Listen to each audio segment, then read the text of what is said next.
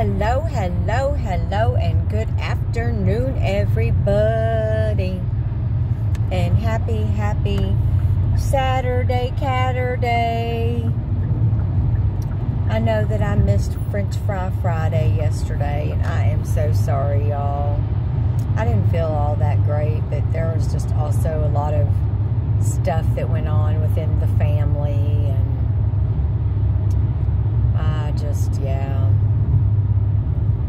I'm not going to go into it too much, but my youngest daughter, Madison, that lives in Austin, her and her boyfriend, Richard, who live together and who have been together for 11 years. They're 26 years old, and they've been together since they were 15.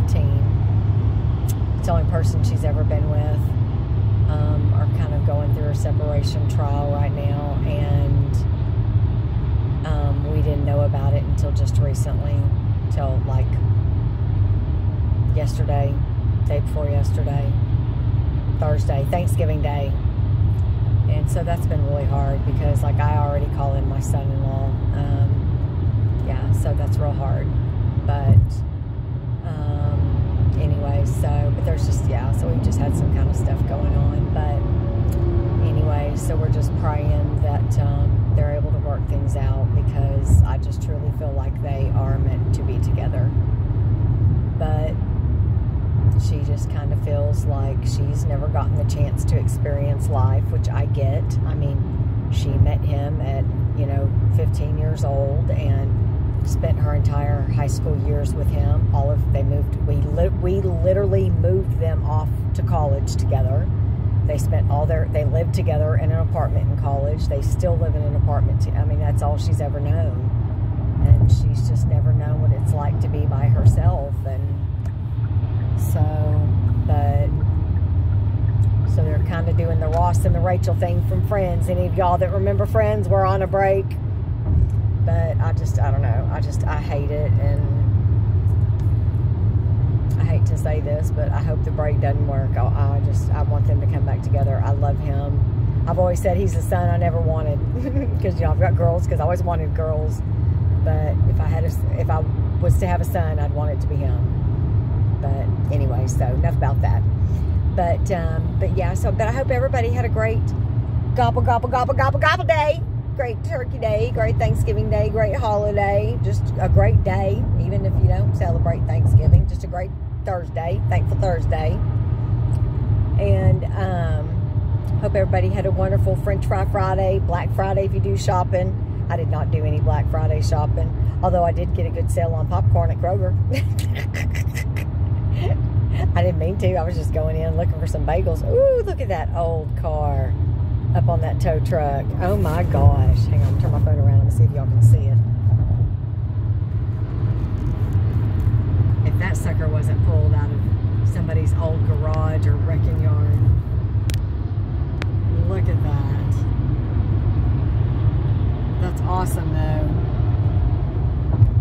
But hopefully that y'all can see it. But anyways, yeah, so, yeah, I used to do the Black Friday thing, get up early in the morning and go, but yeah, I'm really kind of too old for it now, and in all honesty, I'm going to punch somebody in the face. That's what's going to happen. These people want to run you over and trample you over, and somebody pushes on me, and I'm telling you, they're going to get punched. That's what's going to happen. Like, people just go crazy. I mean, it's ridiculous. Like, really. And what people don't understand is that these deals are still going on at like 3 in the afternoon. So I could go right now. Well, never mind, today's Saturday, but hell, even today, I could probably still get the same deals. So it's like, no, there's no need to be there at 4:30 in the morning. I could go at 4:30 in the afternoon, and guess what? More than likely, that sales price is still going to be there. As long as the product is still available, the price will still be available. So, yeah, no. Thanks, but no thanks. Let's not say we did. But anyway, but I am actually out on a spare tire hunt. So, I don't know if I told y'all about this. I don't think I did. But, so, I buy my car, and it doesn't come with a spare tire. Yeah, Yeah, great to know. Great, yeah. I would have been 50 miles outside of Houston coming home, had a blowout, and then popped the trunk thinking, oh, no big deal, I'll just put the spare on. Pop the trunk and, oh, guess what? No spare. And guess what? No cell service. So guess what? Can't call anybody. So what happens? Jeffrey Dahmer pulls over to help me. And then what? Carrie's never heard from again. Because, you know, Richard Ramirez, the Night Stalker, or Ted Bundy, stopped to help me.